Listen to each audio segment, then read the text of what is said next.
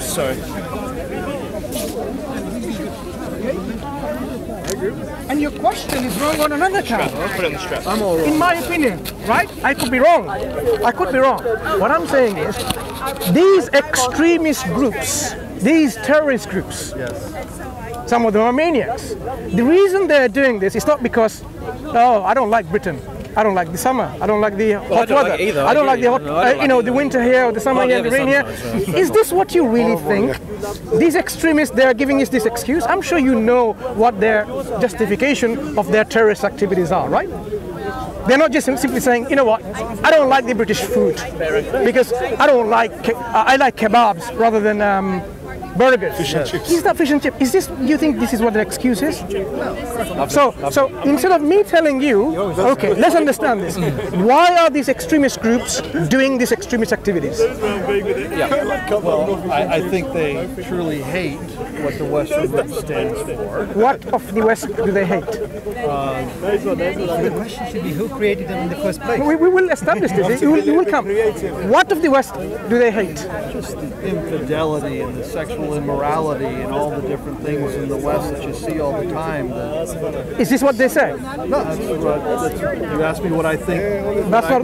But that answer is not really sufficient in this context because they want to bring. They want to bring caliphate, or they want to bring by killing people with their cars in Westminster. This is how you bring caliphate. Is that what they say? I think they want to. Now I need to understand what you understand of them. So you have now these people who hate the West, and you're saying they don't like your immoralities. Is this the reason they're giving? Because you're immoral, the West is immoral, we want a caliphate in Westminster? Maybe. You tell Why me. do you say maybe? I would like to hear that you have gone through and say, look, I'm going to research this subject. I'm going to see what these people, these terrorists are saying. You know, for what it's worth. You haven't done that, have you? I'm asking you. No. Why do you ask me? That's the problem, number one. You're asking me, do you think I am a supporter of ISIS? That you're asking me these questions, I'm going to give you the answer. You need to go and... you're not, but... No, you need to go to the media outlets or media stations of ISIS or any of the extremist groups and interact with them or find from the literature why they're doing this. You haven't done that. And this is representing of majority of the people in the West, like yourself, because you haven't really understood why they're doing this. Have you heard of the word? Can on a more practical level, you ask for what sources you might consult. So I would recommend Al Jazeera, and not because it's the font of all knowledge, but it's better than Fox or CNN a lot. So Al Jazeera, but also lots of other sources as well. There's an Islamic news site based in London, I think, called 5 Pillars. The number 5 plus pillar in letters. I'd recommend that as another possible option. But the thing is to read widely and read different views rather than just go to one news source.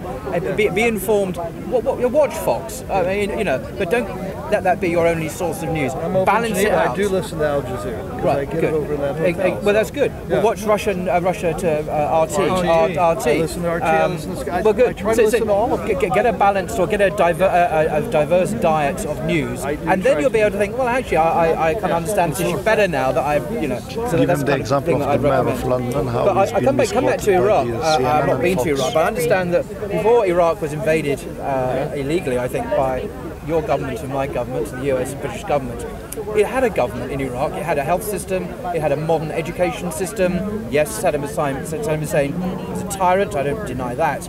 But now it's a basket case. Now there's been a civil war. There's been hundreds of thousands of people have been killed. It's a failed state.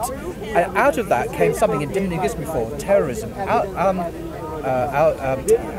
were no terrorist groups in Iraq. Saddam Hussein didn't exist there. Al-Qaeda wasn't there, despite what your government said. And now we have, out of this chaos of a failed state, we have this Sunni terror organization that's arisen. So I partly lay the blame, actually, for ISIS indirectly, but still part of it, at the feet of Tony Blair, at the feet of George Bush, at the feet of the Americans. Do you agree? I don't disagree. So when you say, what are Muslims doing about terrorism? No, hang on, let me just finish. When you say, what are the Muslims doing about terrorism? I would say to you, as I'm fairly representing everything, I would say to you, why is your government creating the conditions by destroying societies, reducing them back to the Stone Age, barbarizing them and killing hundreds of thousands of in a war that was a lie? It was done for weapons of mass destruction, which everyone on the planet knows, apart from George Bush, doesn't exist. You know, it's based on a lie as well. We were sold a lie. It was a terrible catastrophe. It destroyed the country, and out of this has come the whirlwind. And we're surprised and shocked. And who gets the blame?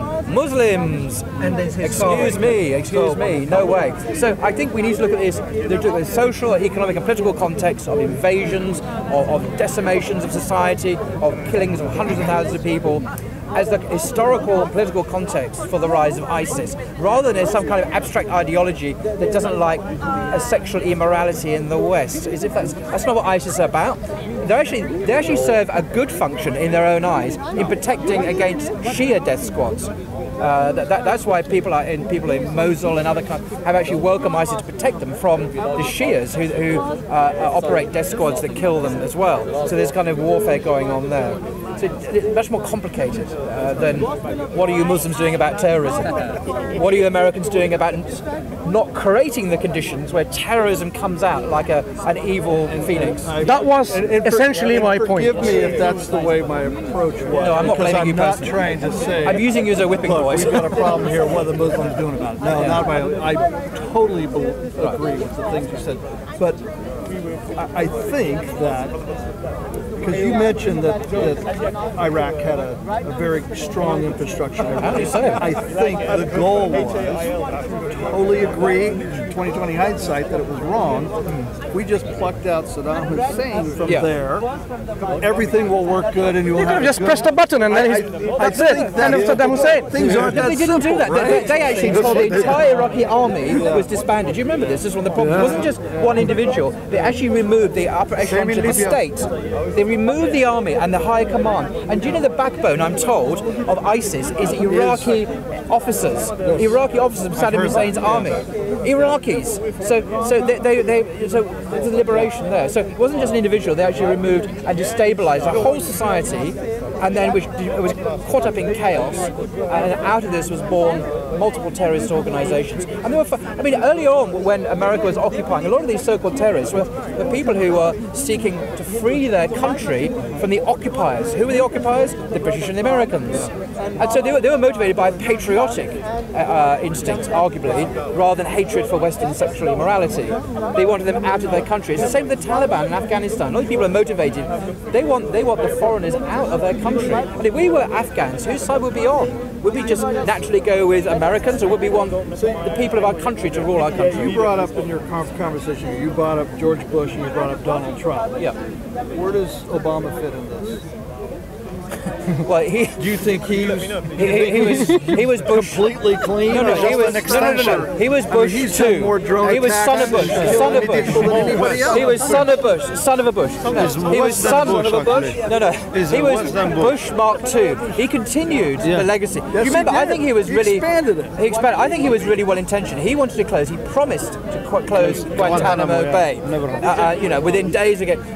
8 years later. No, it's still open at the very end of his presidency. He failed on his own. He was given the Nobel Peace Prize. Do you remember that? Before he got elected. He was given the Nobel Peace Prize. The day after he got elected, he got a Nobel Peace Prize for doing nothing. No, I know. It's extraordinary. Well, he got the Nobel Peace Prize for not being George Bush. That's why he got it.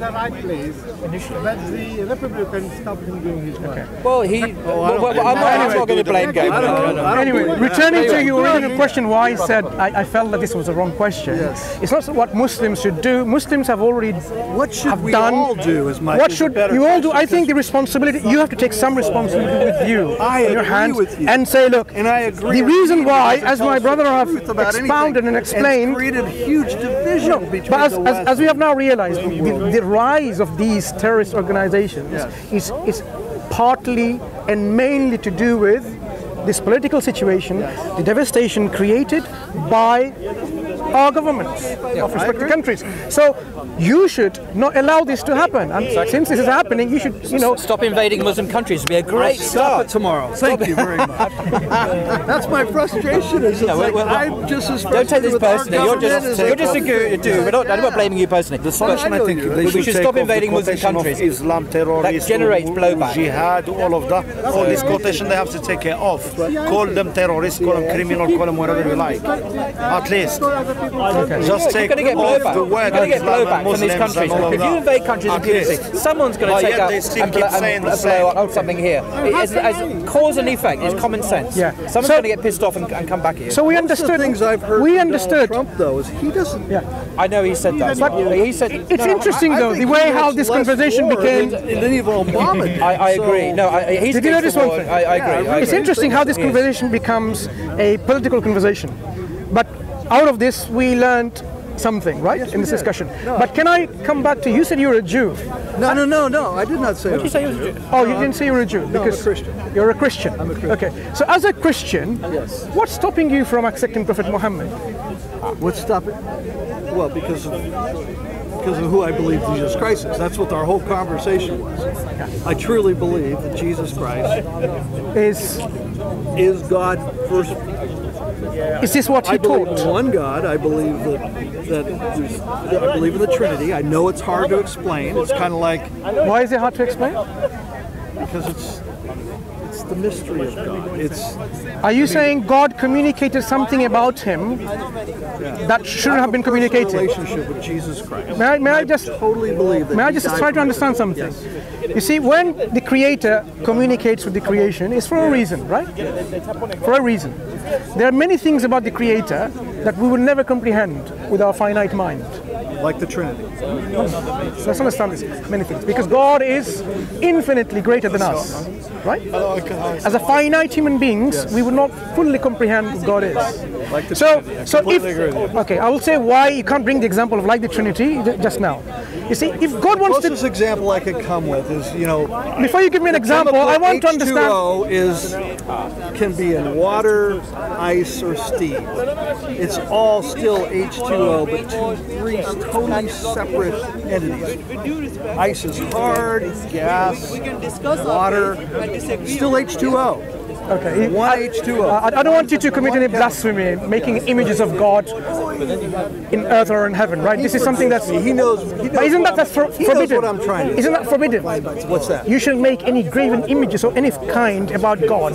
So you are comparing God is like this, creating an image of God which is not what God. God is God the way He describes Himself. Has He described it that way? Through His Word. No. There is nothing in His words that God described Himself like water, ice, or steam. Oh, is has it? He? No, of course not. Right. So you should describe God. Don't you think it's safe to describe God as God has described Himself? That's what I'm trying to do, but Right. you won't accept that. No. A You have example. given me an example which God hasn't described in your scripture.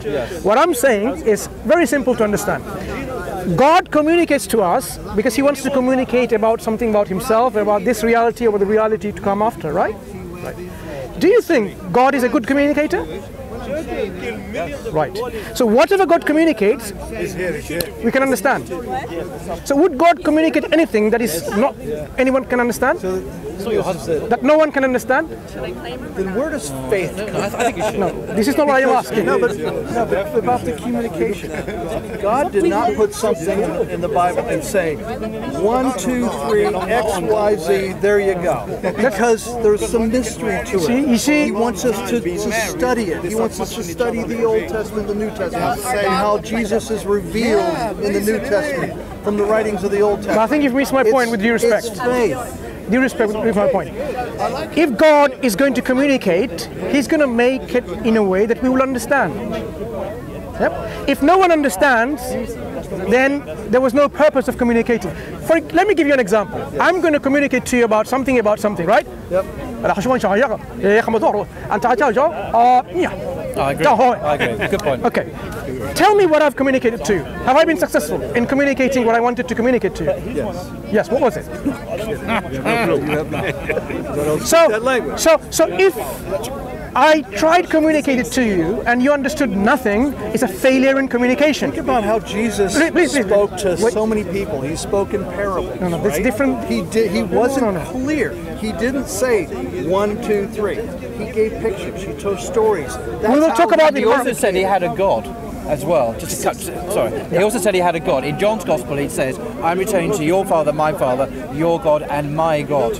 So Jesus had a God, therefore he was not God, if there's one God. You don't have to believe it. I do. No, I'm just reporting to you what Jesus said. Your question was the reason why I say the mystery card, because I truly believe who Jesus Christ is. But the reason why I say the mystery card here is not really something that we should use or play, is because when we go before the time of Jesus Christ, what did there was no time before Jesus Christ? While he was on earth. Oh, while he was on earth. Right.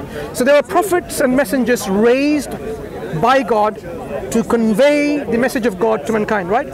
God himself raised prophets and messengers.